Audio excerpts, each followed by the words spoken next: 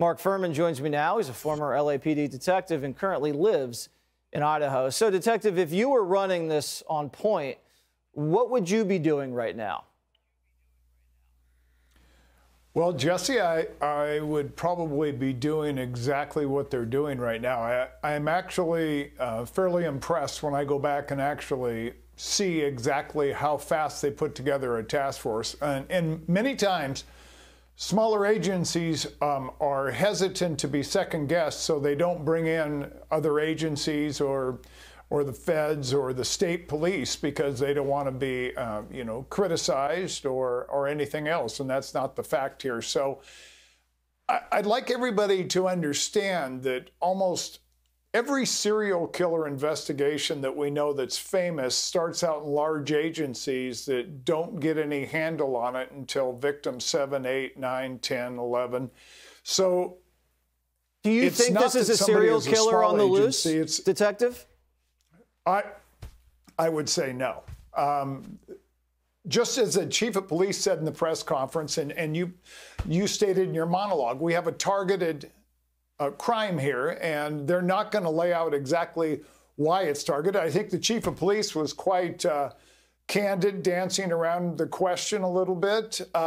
He gave an answer that they are looking at it as a targeted offense because of the totality of the circumstance. Well, of course, that would cover anything and everything.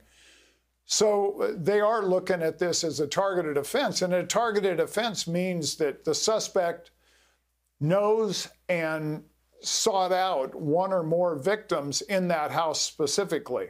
So do you believe that this dog that was filleted like a fish is connected to this quadruple homicide? I think that we could pass over that and put that in the file to get to sometime. But they need to stay on point, and I think they've stayed on point fairly well on this. Now they've turned to the public. Blood spatter analysis, you brought it up. The FBI's experts are there. Now, blood spatter analysis can tell us a lot of things. It can tell us the progression of the wounds, which victim was first, second, third, and fourth. It can tell us if the suspect is right or left-handed, and if the attack occurred when both people are standing, sometimes the height.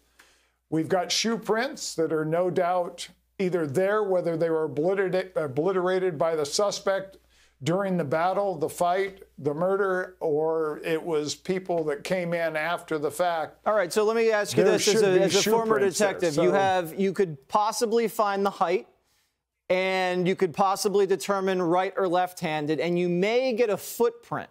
So maybe you got a type of shoe, size of shoe.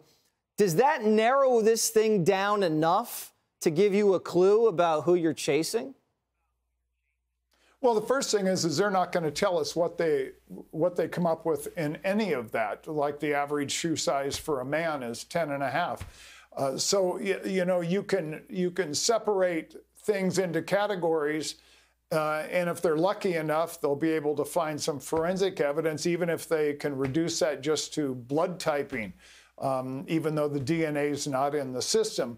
So they are collecting information that might point them towards a suspect or be actually useful when they actually have a suspect or a person of interest for an interrogation. And these are all small items. And another one that I'm really hopeful for is if the suspect cut himself in these attacks, because a couple of the victims supposedly had some defensive wounds, and in knife attacks that would most often be a cut to the hands or the forearms because they're putting their hands up to stop the blow of the knife.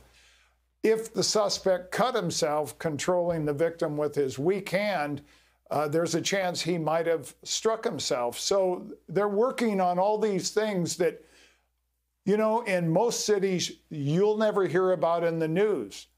And in big cities, this happens all the time. But this is a small town, and we get it. But, the whole country's following this because it's 4 victims. It's a knife attack. It's in a small town.